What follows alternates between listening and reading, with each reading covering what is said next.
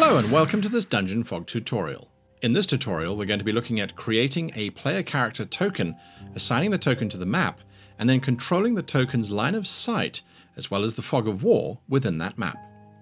So I'm on the dashboard of DungeonFog. I'm going to click on the left-hand menu to bring up my campaigns. Here you will see all of the campaigns that I'm currently running within DungeonFog. I'm going to select the Bounty Hunters campaign, open the campaign, and this will present us with the campaign manager screen. The important thing that we're going to be looking at today is the tokens.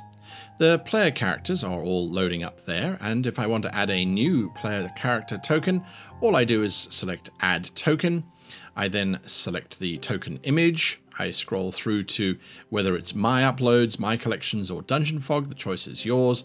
I'm going to use one from My Uploads. I scroll down to the character that I want to add as a potential player token.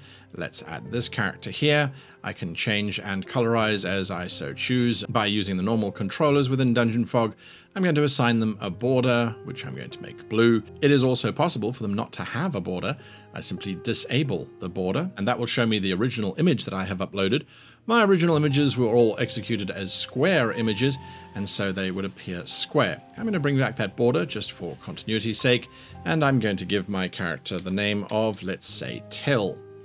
Once I have created the character here, I can now go into the campaign maps that I have actually loaded up, and so we are going to go to the Gartak Collision Collider, and that will open up this map, which has already been played on a little bit by the player characters, but which is also showing me both levels. So I'm just going to hide the top level and go down to the level that the PCs are actually on and close my stack. And now if I zoom out a little bit, you can see that the PCs are engaged in a confrontation with one of the rooms in the northern section of the map, but there's an extensive map for them to explore elsewhere.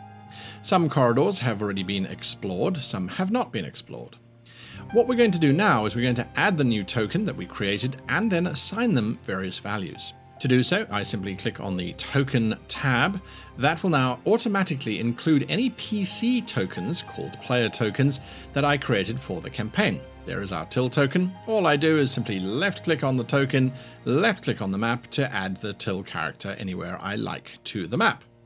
Important to note is that we have to set up a few features in order to really maximize the functioning of DungeonFog. Firstly, I select my character and I select the Enable Sight tab.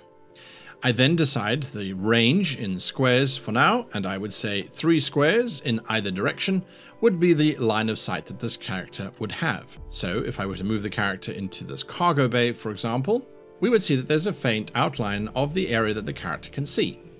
This, however, is the GM screen. This is not the player screen.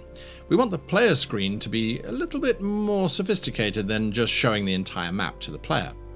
But first, before we get there, we have one last thing to set up. We need to select our canvas by using the Select tool and left-clicking on the canvas, and this will bring up this interface. The important thing about this interface is something that we have not used before: the distance metric and the real-world units. I firstly select real-world units, and 1 square on my map equals 5 feet. I can use the drop-down menu to change that to whichever option I like: inches, miles, kilometers, or meters. I've set it to 5 feet, and the distance metric then needs to be calculated using one of the different geometric methods. There is Euclidean Geometry, there is 1 for 1, which is used in 5th edition Dungeons & Dragons, there is 1 for 2, which is, for example, in Pathfinder and in 3.5 edition of Dungeons & Dragons, and then there is the Manhattan calculation as well. These are how it calculates movement across the diagonals, ostensibly. We're going to stick with the Dungeons & Dragons calculation for now. Again, no real impact on our GM view. However, when I move a character token in the player view, things get very different.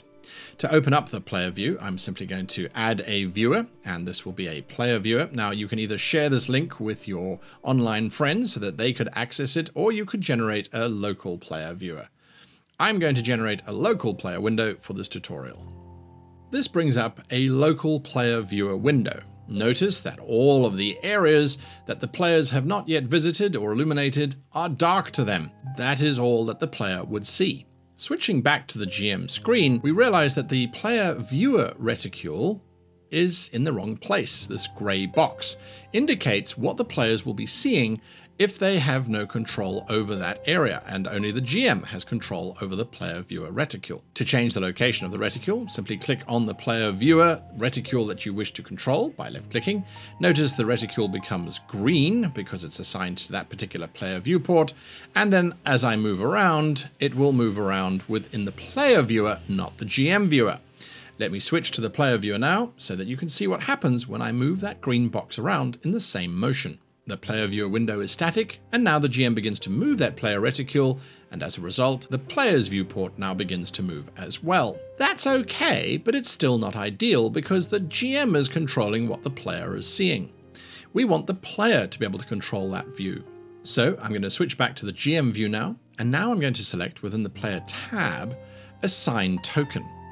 What this will allow me to do is assign one of the tokens currently present on the map to be the controller of the player view reticule.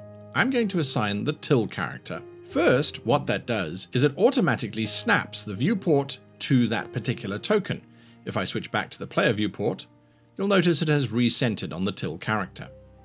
In the GM viewport, if I now move that character, so I use the select tool, I select the character, and I now move the character in the GM view, the GM view does not realign, it does not readjust. It stays where it is. The player viewport, however, adjusts accordingly. I'm now in the player viewer, and notice as the GM, am moving this token around, the player port is automatically adjusting depending on where I am moving the token. It will follow the token wherever I go. That's a really, really powerful function to give the player agency as to what they are seeing. But it's still not enough. I want the player to be able to move their token. I switch back to the GM screen view now, and I select the player tab.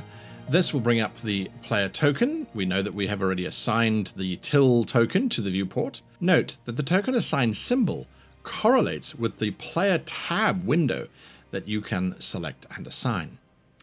Once we have selected till as our token that controls the viewport, we can also select whether that particular token can move all tokens, move only their own token, or move no tokens. If we select own token, then when I go through to the player viewport, this is the view that the players would be seeing, the player can now left-click on their token and move their token around as they so choose. Now, because we added in real-world units and the distance metric, when we move the character, the distance the character is moving from their start position is displayed on the screen, as well as the screen shifting to readjust to where the player character token now is on the map. This allows us to determine that the player token has moved 15 feet, arrived at a window, has moved through the window, has not moved through the window.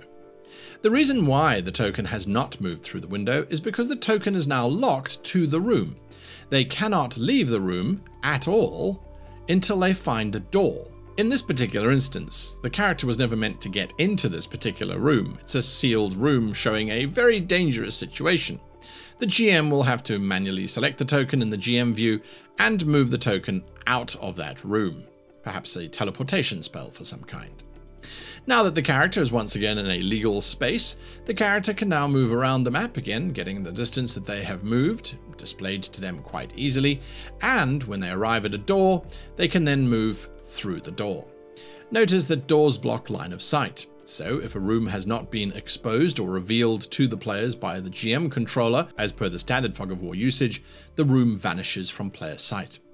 This makes for very dramatic exploration options, as each character can have its own viewport and will see only what they are seeing. They will not see what their fellow player characters are seeing. It should be noted that some rooms have been fully revealed whilst others have not. The reason for this is, in the GM view, I have selected to reveal the entire room, or Fog of War based on the room. If I select this tool, and I select the corridor, the Fog of War will be limited once again to only the areas that the player character can see. If I switch back to the player character map, for example, they are not seeing the entire corridor anymore. They're only seeing the area that they can actually see with their line of sight. As they move down the corridor, more information is revealed to them. The same goes if I switch back to the GM screen. If I were to hide the entire area of space around the characters, they would no longer see that either. This is entirely up to you as to what you prefer. If the characters can see out windows, do they get to see outside or not? Aside from using the room-based fog of war, there is also the brush-based fog of war. This allows us to give additional sight or options for the player characters.